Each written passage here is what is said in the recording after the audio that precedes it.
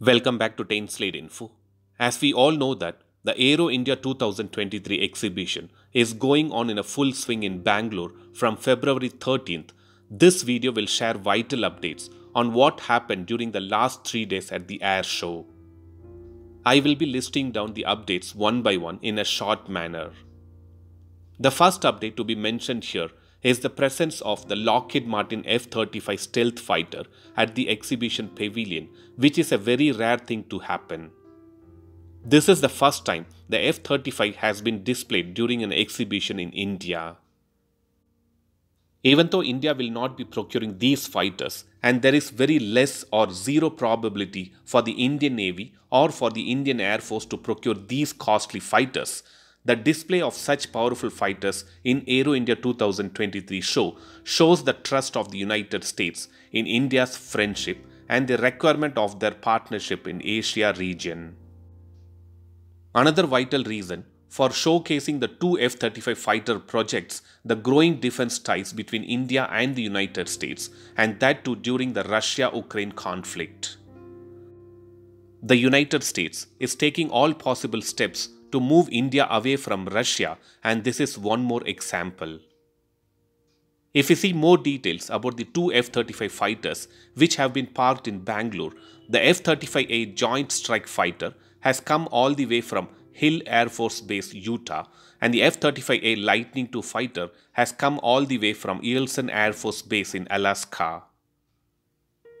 In addition to the F-35, even the F-16 Fighting Falcon duo will conduct daily aerial demonstration from February 13 to February 17, showcasing its capability.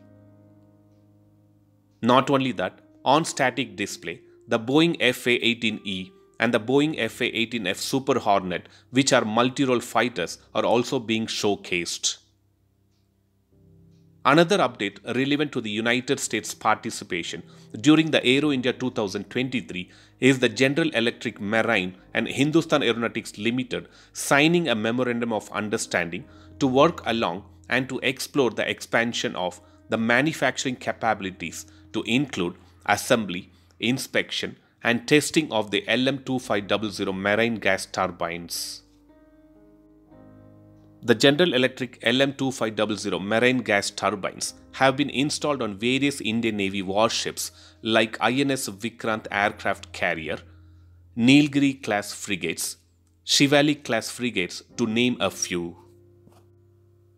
The main aim to sign this Memorandum of Understanding is to explore allowing the HAL to perform assembly, inspection, and testing of the General Electric's LM2500 marine gas turbines for use in an indigenous 4 MW gas turbine generator for possible installation aboard future Indian naval vessels. So these were the two updates relevant to the United States which I thought of sharing through this particular video. Thanks for watching. Stay tuned to 10 Slate Info for more defense and aviation related updates. Thank you.